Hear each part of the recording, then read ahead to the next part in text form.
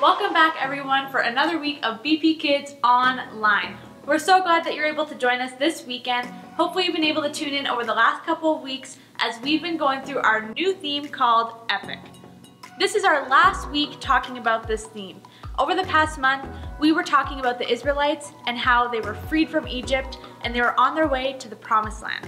A man named Moses was leading them at first, and when they finally reached the edge of the Promised Land, they decided that they weren't going to trust God about going into the land. So then they had to wander in the wilderness for another 40 years. But then a man named Joshua, who God called to lead the Israelites after the 40 years of being in the wilderness, led them to the Promised Land. And that brings us to our story today. This month, we're learning about Epic and about what God did for the Israelites. In our own lives, God does special things for us, and we will remember those things.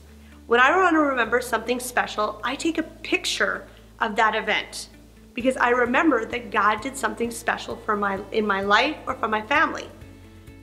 But for the Israelites, they didn't have cameras back then. So how did they remember what God did for them? God used Joshua to lead the Israelites in our Bible story today into the Promised Land. And they were able to set up a special memorial, a thing to help them remember what God had done for them. Our big idea today is I can remember what God has done for us. Hey kids, today our Bible story is going to be found in Joshua in chapters 3 and 4. So as Pastor Ann had said, we've been learning a lot about the Israelites, and last week we learned how Joshua was actually the leader of the Israelites. So in this Bible story that we're going to be reading today, God wanted to use Joshua to take over the Promised Lands for the Israelites. And by doing this, they actually had to cross the Jordan River so that they could get to the Promised Lands. And some of the problems the Israelites encountered was how they were going to cross the Jordan River safely. But God gave them instructions and worked miracles so they could do so safely. The Lord said to Joshua in verse 8 that he should speak to the priests who carry the Ark of the Covenant. He should tell them when they reach the edge of the Jordan River and to go into the water and stand there. So the priests were carrying the Ark of the Covenant of the Lord, and they walked ahead of the Israelites and stood in the Jordan River. And when they got there, the river was overflowing, completely flooded. It became even harder to cross than it would regularly be. But they went in, and it says in verse 16 that right away, the water coming down the river stopped flowing. It piled up far away at a town called Adam near Zarethan. The water flowing down to the Dead Sea was completely cut off. So the people went across the Jordan River opposite Jericho.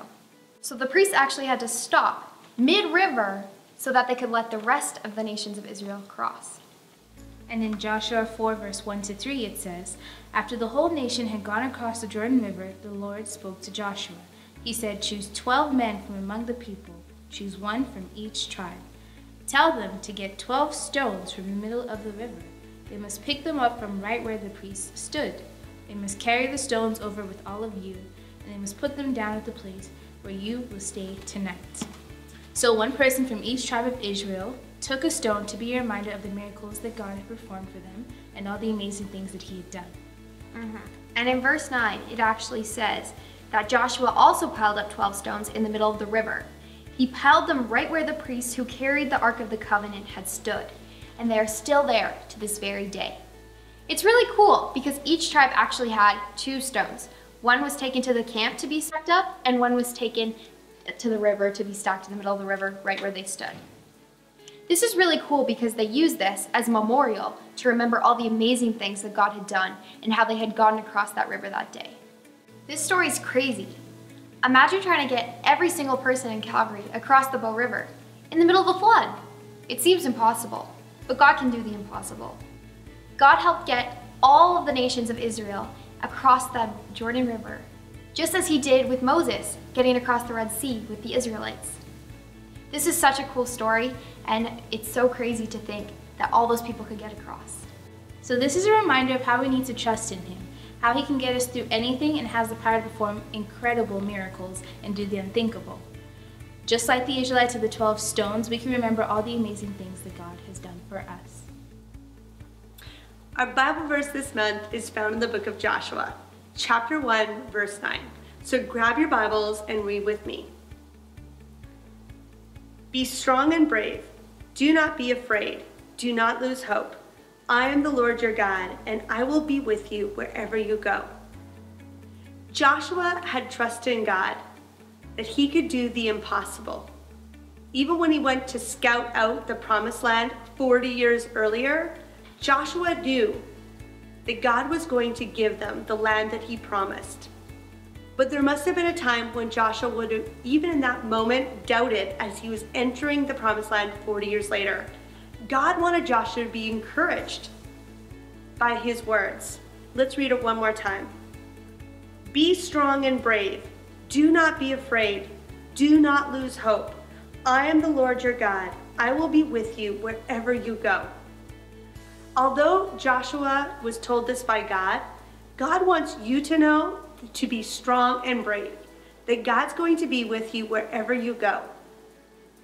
So this month, as maybe you're going out for the first time to ride your bike or going somewhere new that you haven't been in a long time, don't be afraid because God will be with you. Hey Danica. Hey Zuby. Do you like my rock? No. Why not? Because it's just a rock. It doesn't mean anything. It's just there. But what if I told you it was from Mars? Mars? That's pretty cool. Well, you see, kids, when you put meaning behind simple things, they become more valuable to us. Just like the 12 nations of Israel, they had the 12 different stones, and they used those as a memorial to remember all the amazing things that God had done for them. God did some crazy miracles that day. He actually let them walk on dry land across the sea. We made rocks to remember the amazing things that God has done in our lives. My rock represents the fact that God has helped me get into a good school, and He's helped me get a good education. He's also helped me become more independent. And my rock, it says friends, and that's because I'm so grateful for the friends that God has put in my life. They really build me up, and they call me higher, and they want me to grow stronger in my relationship with Jesus, and I love them for that. So what does your rock say? We want to encourage you to go outside and find a stone or a rock, and then you can write or draw a picture of something that God has done for you. Something that you want to remember, and something that can be a reminder for you of the amazing things and the awesome things that God does for us every day. So, what are you waiting for? Go get your rocks. Well, we're so glad that you're able to join us this weekend for another week of BP Kids Online.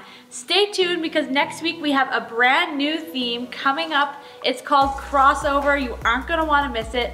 Also, stay tuned this week for any more updates on your parents' emails because we have day camp coming up in a couple of weeks, so you're going to want to get registered for that. Check it out online so you can fill out that form and come and join us in July. Any more updates, you can check us out on Instagram at BP Kids, and we'll see you next time.